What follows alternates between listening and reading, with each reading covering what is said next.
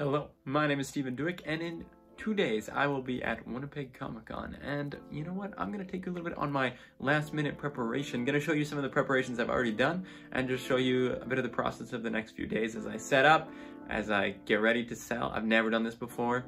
So right now I have very low expectations. I want to break even, but I'm going to take you through like everything, finances, costs, stock, all of it, so that you can see my experience and see, hey, do I want to do Comic-Con? I don't know. Or you can just be like, wow, that guy flopped really hard or did okay. We'll see. I don't know what's going to happen. We'll find out in the next couple days, but I'm going to take you along for the ride. So let's get to it. Okay, so here we have the supplies, all the storage, and here we have our mock setup. So I have taped out the table space. I've taped out the table space. And this is what I think it's gonna look like. We have the 11 by 17s here. Then we got a nice little price labels. Down at the bottom, we have a little comic I've done, a bunch of original sketch cards that are all movie characters and such, so those one of a kind. Then we got bucket hats. I have a bunch to restock. I'll have them under the table. Got all the price labels there. Gonna have a little info card in front of the sketch cards because I have some more that I could do custom. Nice little business card holder, courtesy my mom. Here we got the pins and the keychains and the stickers on this nice magnet board that is metal. It's pretty heavy. We got it supported in the back by a piece of wood and some little book stands. Hopefully they hold. Then we're gonna have my stock behind here, and then we have my square reader, postcards hanging here, and all the way across here where I will be sitting. And so that's kind of what we got. We got the full mock-up. Now I'm gonna try to pack it up and get ready for Comic-Con, I guess. It's pretty crazy. I'm gonna have sweaters hanging behind the booth, and I have my big banner that I ordered that I'm super excited to put up. So I'm pretty happy with the setup. I think it'll look cool. I really have no idea what's gonna sell, how much it's gonna sell, if anything's gonna sell. No idea. So we're gonna find out.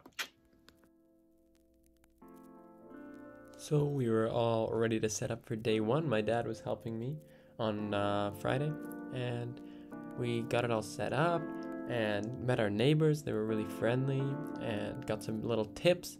And before we knew it, people started walking into Comic-Con, and we were off to a great start.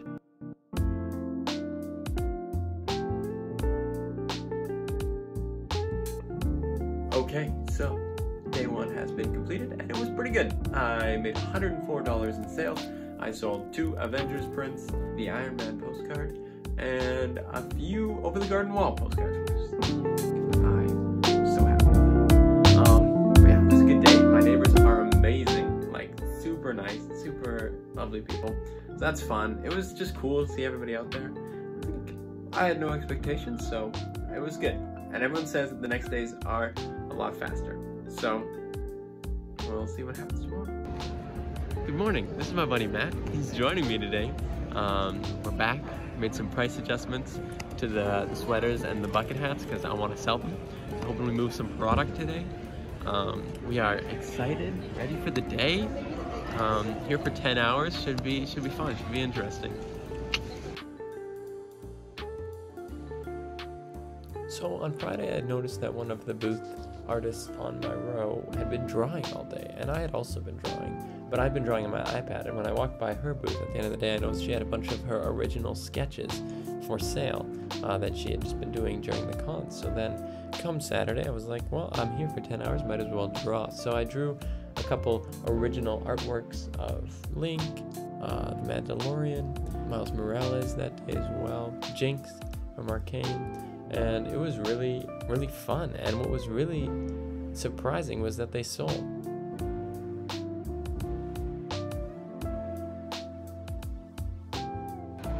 It is nearly 5, I believe, and we've made a lot of sales, sold some sweaters.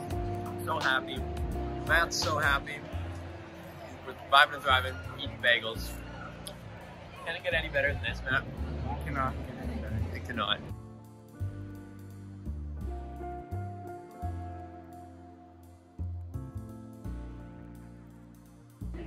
Morning of day 3. The con just opened up. People are starting to walk around.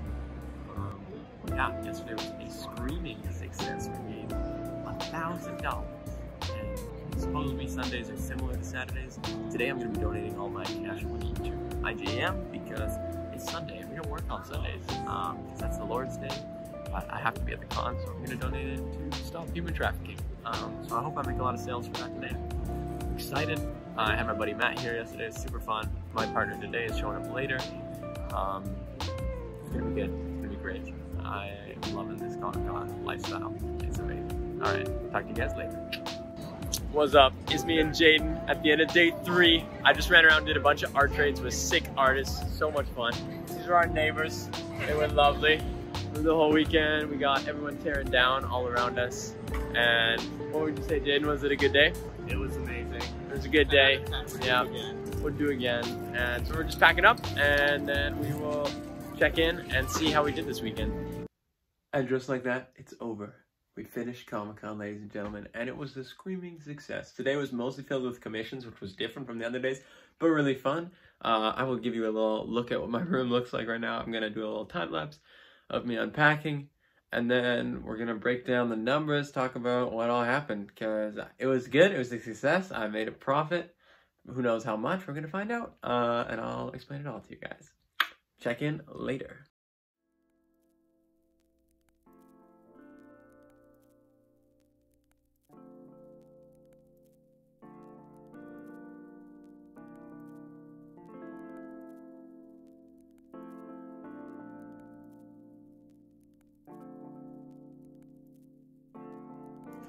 So, it's been a week since Comic-Con. I have shaved my head and I have also crunched some numbers. But before we get to the fun, grand reveals, how much money did I make? Did I lose money? Did I make money? Let's crunch some spreadsheets. So, first of all, we got my costs. So, the booth at Winnipeg Comic-Con cost $350. Then I bought a tablecloth because I've never done this before, so I had to kind of prepare and buy everything I would need to have on my table. Thankfully, I did already have around $1,500 worth of stock from my Etsy store. That includes my sweaters, my bucket hats, most of my stickers. The main expenses were just prints and like practical stuff. So my tablecloth cost me $20, poly mailers cost me $35. Turns out my sleeves were actually a little bit too small, which was very sad. But then I bought some Sharpies, some acrylic stands to like set some stuff up on the table. My banner, which was very big and very nice, probably unnecessary. Like if you're doing a con and you're not sure if you want to commit, you don't need a banner. But I liked it. It was fun to make, so that was $95. And then my prints totaled up to $144. And so you'll see behind me here the amount of prints I got. And I didn't really know. I've heard from different people to go low on the prints so that you don't like end up with a bunch, and I did end up with a bunch left over at the end, but I'm not super bummed about that because I can list them on my Etsy store or do different cons and not have to buy prints. But it was interesting that the Muppets print sold the most. That was something I wasn't expecting. So when it was all said and done, my costs came up to $670, which seems like a big commitment, but if you subtract the banner, it's like $565. It's not awful. But it is still a risk, and it's a risk I took, and a risk that ended up paying off. Let's get into what I made. So first we're gonna break down the different days. On Friday, I made 8 sales, which totaled up to $104, and the majority of those were actually credit card sales. What I figured out is you definitely need a Square reader if you're doing a con, because people are gonna pay a lot of the time credit. I did have some cash sales, but the majority were credit sales, and the big sales are always on credit. So 8 sales on Friday, 45 sales on Saturday, which totaled up to $871. And then on Sunday, I made 25 sales, which totaled up to $600 on the dot. So nice, great math. Those were the different sales breakups per day. And now we're gonna break them up to cash and credit. So $755 of my sales were in cash transactions and $944 were on credit. So you can see that more people did pay on credit. And when you add those together, my total revenue for the weekend was $1,609. And when you subtract my costs, which as we remember were $670, that brings us to $939, which is, if I wasn't donating everything I made on Sunday, that would be all that money straight to my pocket, you know? That's a pretty sweet deal. But since I'm donating $600 of those to IJM, then I made $339 total, which is a lot better than I was expecting. I had zero expectations, so I was very happy. I was like, whoa, that's crazy. And it was really fun. And this brings me to the 3 points of Comic-Con for me. Number 1, it is worth the risk. Even if I hadn't made any money, I think it totally would have been still worth it, because the experience, the opportunity to just go to Comic-Con, to bring my friends to Comic-Con, those who helped me out, they just got to go explore.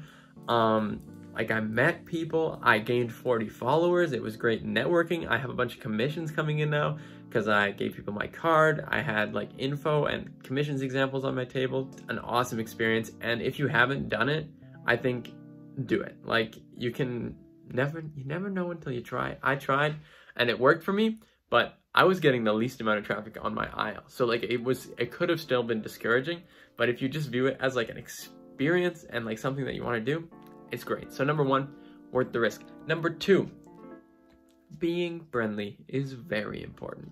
You gotta be the most jovial guy that you can be. It was the most welcoming environment I have like ever been in. It was crazy. Like, everyone was having so much fun. Everyone was laughing, talking, sharing like their trade secrets, like just handing them out. It was amazing. So be friendly, like, put yourself out there. At the end, oh my goodness, the art trades was like the best part of Comic-Con. So all the artists there, they got their stickers, their stuff. You just go around with your stickers and be like, hey, you want to trade? They're like, yeah. So I traded with a bunch of lovely folks and got a bunch of sweet art for like free, you know? And then finally, money isn't everything. Like I said, was not getting the most traffic on my street, but like, I wasn't there to make money. I was there to get my artwork out there, which I did, to get people in my sweaters and put my hats on, you know, got little brand ambassadors all around Winnipeg now, and to meet people. And I did all those things, and I made money, which is great, but that's not why we do it. We do it for the love of art and for the experience, and I got both those things. So it was great. I hope this video shows you like a little bit of what it was like. Hope you felt like you learned a little bit.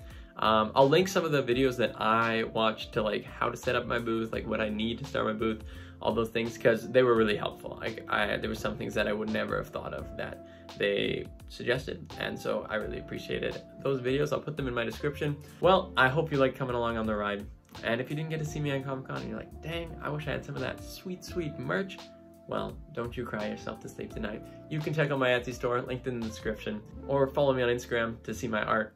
I really appreciate the support, guys, and we'll see you in the next video.